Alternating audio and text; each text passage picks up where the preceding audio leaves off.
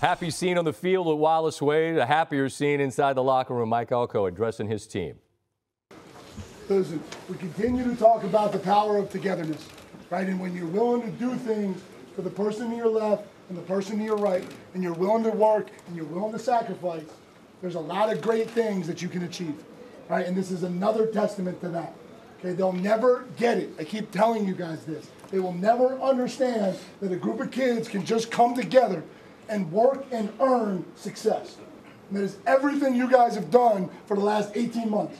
You just continue to go. You just continue to go, right? And it wasn't pretty at times, right? At times we looked like we were giving it away, right? At times we looked like we were on our heels, but we just kept fighting. We just kept battling. We just kept making plays, right? At the end of the game, what did it come down to? Duke football. Right? We win the turnover battle in the second half. We don't give them touchdowns in the red zone. Right? We run the football. We convert in the red zone. Right? We do the things that we're supposed to do, and you control everything. You control the outcome of everything. Right? And we said this at the end of last year, and I'm going to say it again. Right? I didn't come here for one good year. I didn't come here this year for one good game. You guys didn't come back for one good game. This is the start of a season. That's what this is. And it's a statement for who you are and what you're all about, and that's it, right? And that's it. And we wake up tomorrow and we go to work to go become 2-0. And that's where we're at in the season. So congratulations to you guys. You laid it all on the line. You believed in each other. You believed in yourself. You did everything that we asked you to do to get yourselves ready for this game. This is the result, man. Look at awesome.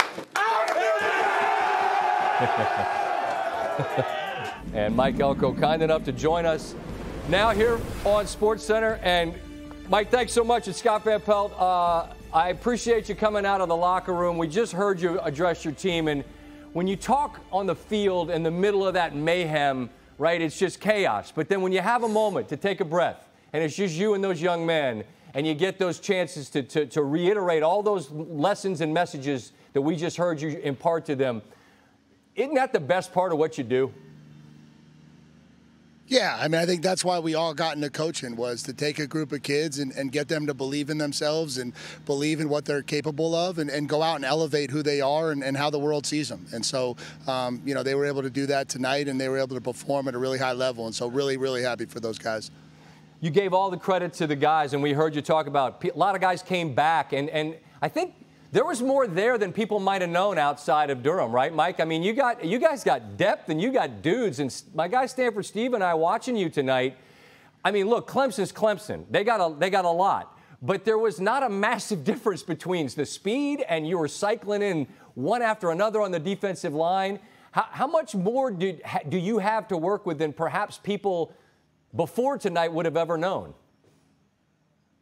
Yeah, I mean, I think that was obviously our secret to success this offseason. When you talk about the transfer portal, you know, one of the biggest things is making sure you don't lose your own guys. Exactly. You know, and we had a lot of guys that came back as 6-year seniors and 5th-year seniors, and, you know, obviously guys that could have went elsewhere or to maybe more marquee type programs, as you would say, and they all came back, and they came back with a mission to kind of continue to build on what we started last year. And so, again, to see that pay off is obviously something that's really awesome for them. We just saw, we're seeing the different scores here. The Riley Leonard score was massive because you guys played phenomenal in the first half. And if you don't fumble a punt, Clemson's not on the board. You're getting the ball first to start the second half. Is there a message to the group about the kind of tone you can set if you're able to do what you did, which is score to take the lead back? Yeah, you know, we knew we had to just get back to playing our game. You know, we had a chance to take the lead right before half, and we had a really costly fumble, and we just tried to settle the guys down in the locker room, and we knew we were getting the ball first, and, you know, we knew it was going to be critical at some point to put a drive together and try to get the lead and try to put some pressure on them. And, you know, we were able to do that, you know, and then obviously our defense was able to come up with some really big red zone stops and get some critical turnovers down there, and, you know, I think ultimately that put them in a spot where they had to chase the game a little bit, and that's where we had to get it for us to win it. I saw on the broadcast that Riley Leonard wears a wristband that says, what does it say?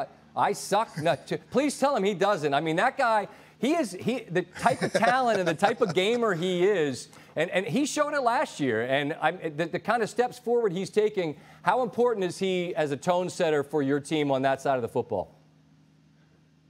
Yeah, I mean, he's the playmaker that we have that can make things out of nothing, and I think that's a little bit of what that touchdown was. I don't know that it was necessarily the right play for the defense they were in, and we certainly didn't block it real well, but at the end of the day, 44 yards later, he was in the end zone, right? Yeah. And he makes the kid miss, and he outruns a Clemson corner to the end zone, and, that's just him. He's had the ability to elevate his play at the right moments against the right teams since I got here. He did it a lot last year, and he was able to do it again tonight.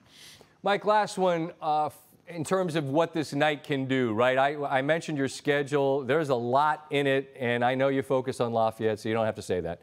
But in terms of the trajectory of your season, what does a night like this allow you to tell those guys in that room in terms of belief of where this could go? Yeah, I mean, I think the guys in the room know who we are and know what we're all about. I think what this is, to some degree, is validation to the country and to the people outside our program of what we're about and what we're capable of. And we've been saying it since we got here, that we believe Duke is a special place. We believe this is a place where we can really compete at high levels on the football field. And, to me, it's validation that that's a reality. And you saw the crowd. You saw the field storm. That was a Cameron-type atmosphere today in our football stadium. And that's what we've tried to get accomplished since the day I arrived on campus. And, to watch that continue to grow and continue to build this year will be really cool.